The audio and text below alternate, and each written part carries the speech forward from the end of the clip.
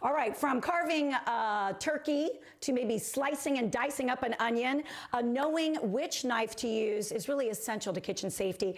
I recently had a chance to talk with registered dietitian and our friend Holley Grainger to show us some of the basics in kitchen know-how. Take a look.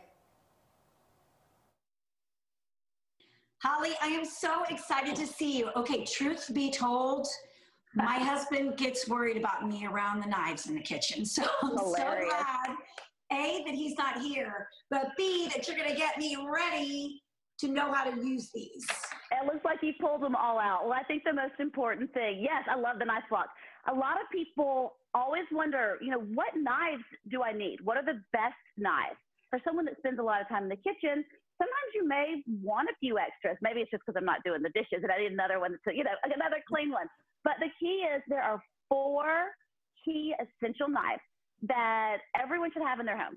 So the first knife, and I can see some different varieties in your block and there on your table, is your chef knife. Now, your chef knife is a great all-purpose knife. This one's actually a 10-inch, which for most home cooks is a little bit long. I would say the average home cook has something like an 8-inch, like this one.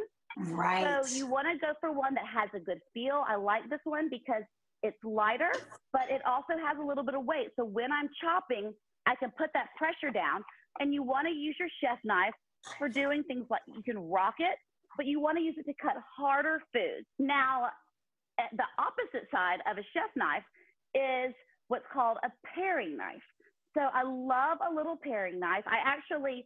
My paring knife actually just kind of broke. Is this mine? Yucky. Yes, just like a small one. It's about probably a 3 or 4 inch blade. What these are good for is they're really nice for when you're doing things that are tender or smaller. Holley, it seems like you might have more control, obviously, especially when you're doing more of the delicate things like a tomato or like your garlic. Exactly. So like if I'm having cherry or grape tomatoes, I'm using my paring knife. So something small, but when you're right in there.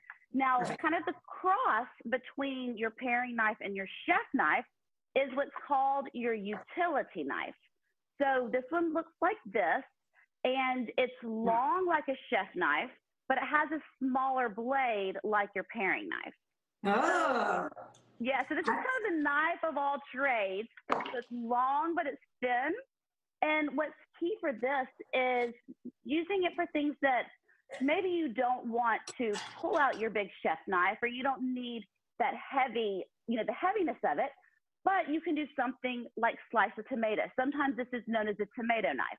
You want it nice and sharp, and you can just slice just like this, whether you're cutting a sandwich or your tomato. You get a nice slice. Beautiful.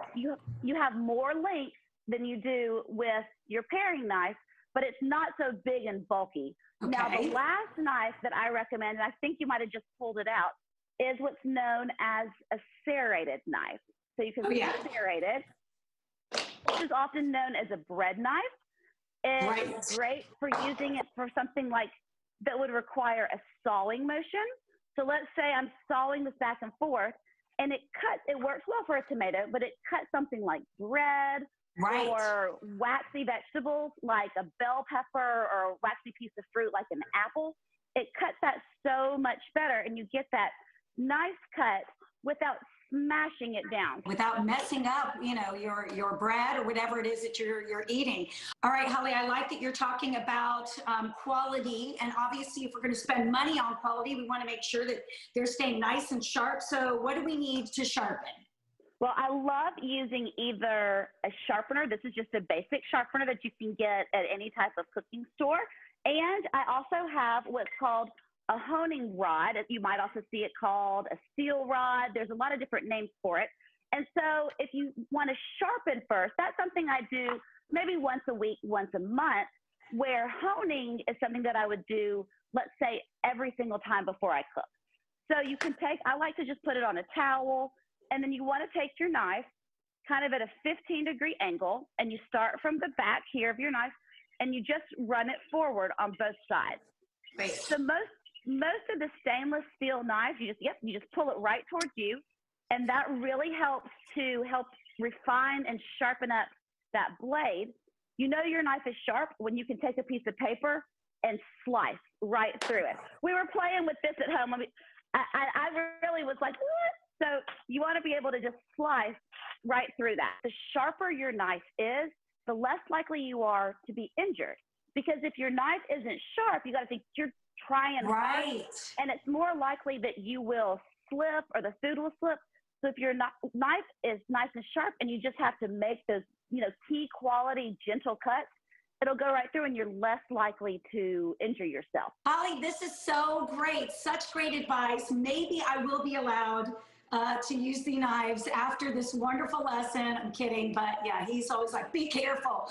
But thank you so much for your time. Great tips and advice. Where can people go to follow you? All of the information and the different knives that I'm recommending are on holleygrainger.com. So they'll all be there for your readers, and I have some of my favorites, and of course, I'll spell out each of these different ones and share all that we talked about today. Thank you so much. It was great to see you. Good luck in the kitchen.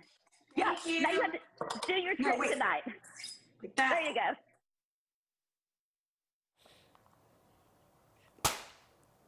go. Okay. This needs to be sharpened, and I think I better leave that to Jim. Did you see Kate wander in and look concerned? I'm telling you, she and I are the klutzy ones in the family. All right, somebody take this knife away, but not you, Kate.